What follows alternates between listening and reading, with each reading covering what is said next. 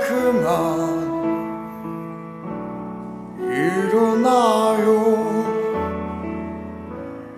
그의 나 하늘빛처럼 조율 한번 해주세요.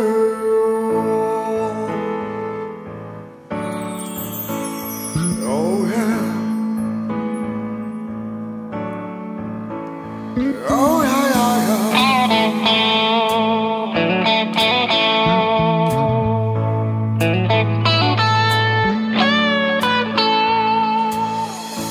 알고 있지 꽃들은 따뜻한 5월이면 꽃을 피워야 한다는 것을 알고 있지.